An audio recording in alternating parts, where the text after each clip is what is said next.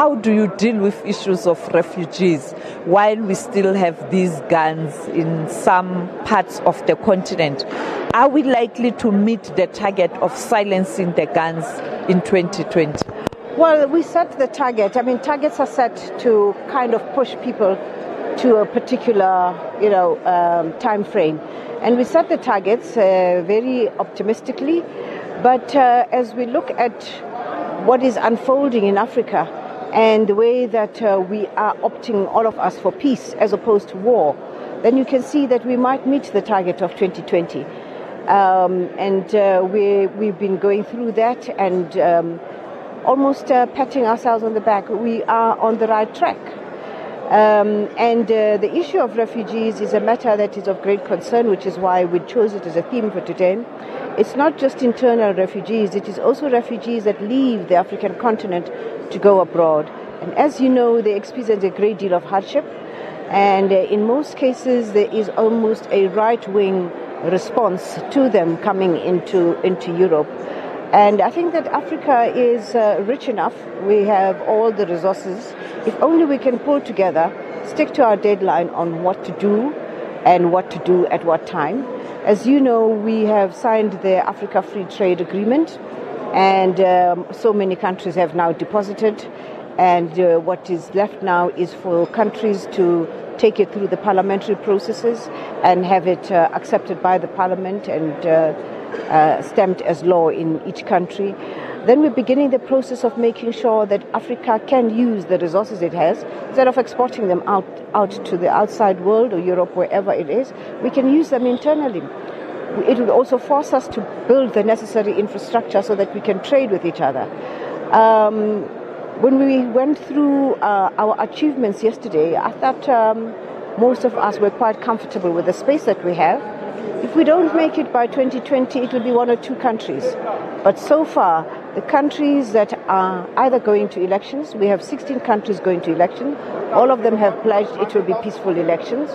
We have asked them to make sure that the transition is equally peaceful. And regions have been taking responsibility for creating peace in their own environment. We have a more peaceful Africa now than we had 10 years ago. So our targets seem to be, at that time, optimistic, but very realistic now.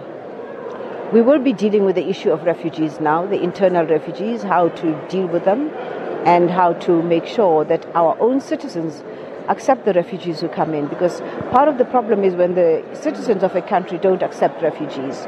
So there are certain ways in which we would like to make sure that we have a common approach, also possibly a common culture, so that when refugees come into a country or any country, they understand the culture of that country and abide by the laws of that country and don't exclude themselves, because their own exclusion causes a great deal of suspicion amongst citizens of a country. When you find a place like Hillbrow completely occupied by one nationality, our people don't like that. We would like them to mix. We would like them, for as long as they are given refugee status, to be part of the community, behave like part of the community, and in that way they will not be excluding themselves, nor would the receiving country be excluding them. The case of Europe is a very different one. We are just confronted with a situation of a great deal of right-wing governments, and they have no sympathy for what is happening in our continent. That we cannot solve, but we can solve our own economic problems, and we'll be able to absorb our own refugees. Minister, you spoke about regions making sure that there's prosperity, but also there's peace. The SADC region, the DRC matter, are you optimistic that after the elections everything will run smooth? There are people who are still in exile. You had the SADC meeting 2 days ago. Yes. You know, if you take things one step at a time, you will realize that what happened in the DRC, despite all the problems associated with it, was a real first. The DRC people do tend to take to the streets. There is a great deal of violence accompanying any election. The 2011-2016 elections were particularly violent in the DRC, and I'm sure you were there to cover them. But this time there has been no violence. It has been a very safe environment for the elections and post the elections. and we're counting that as a success for us. We've committed ourselves to making sure that we're going to assist both the elected president of the DRC, together with the people of the DRC, craft an arrangement where everybody feels that they are included, and everybody feels that the success that has been achieved is they can own that success. But the first prize for us was peace. There is peace in the DRC, and that we must emphasize. It's a first, and we're very glad it happened that way, and we hope it will be a carry through for all other elections in Africa. And Zimbabwe? No, I'm not. I'm not pushing for a government of national unity. I don't think anybody has any right over the people of the DRC. They have a constitutional right to decide who runs the DRC, and they do have a constitution that determines how the cabinet is chosen, and they have promised that they will abide by that. Ours is to support them in whatever they do, and support them in a way that actually makes sure that we can retain the peace that there is there. There were a lot of people who were unhappy, but we are hoping that with time, when they see that there is a peaceful arrangement in the DRC, they'll be forced to go back and look forward to a much more settled environment.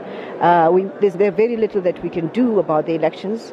The Constitutional Court has decreed, and in terms of the constitution of the DRC, that is the ultimate voice to declare on the elections. We abide by that. We respect that. This Zimbabwe question, did you touch on Zimbabwe? We haven't touched on Zimbabwe in plenary, but as you know, we have regions. We had a very, very lengthy discussion as SADC about the issues that are causing problems in Zimbabwe. And we got a very good briefing from President Mnangagwa with no holds barred. And he was very honest with us about what is happening in Zimbabwe. Our job is to assist Zimbabwe as much as we can to get it back to normality. It's only in our interest, it's in the interest of the region. Minister, South Africa will take over the chair of SADC. No, not SADC, AU next year. In October presidency. You were supposed to say congratulations before you asked the question. I thought you were going to say congratulations for being elected into the chair for 2020. Minister, you are going to be in the presidency of UN in October, and then it's AU. We are not in the presidency of the UN. We are in the Security Council of the UN. And we are doing very well there. We're very proud of our input into the UN Security Council. We are the first vice president right now of the AU, and next year we are the chair of the AU. We're delighted that this honor has been given to South Africa, and we intend to make sure that we carry our job with the kind of responsibility that is put on our shoulders.